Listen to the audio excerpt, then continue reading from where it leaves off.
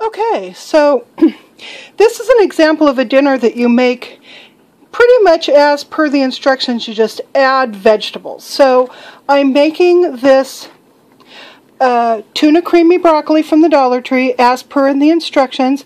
I've got, let's see here, I have 2 1/4 cups of water, 2 3/4 cups of milk. That's a lot of liquid. And it calls for 4 tablespoons of butter. I used coconut oil because that's my fave. So then what you're supposed to do is just pour in your noodles and then your little seasoning packet.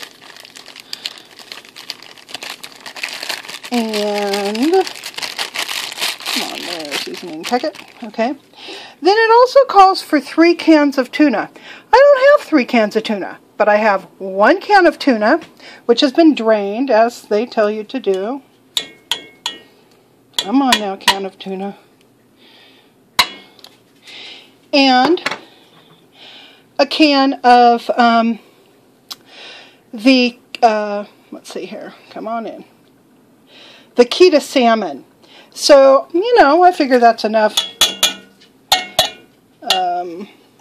fish. I need to still scrape out what's in there, and I will after I turn off the camera.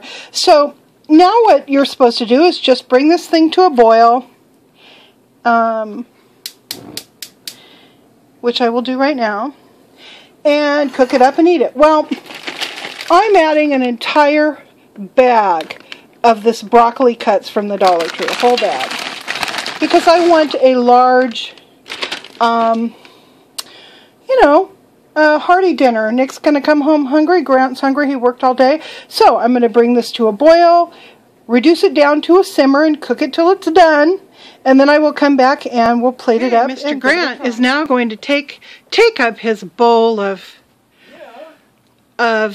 tuna salmon, and he's going to take a bite and tell us what he thinks.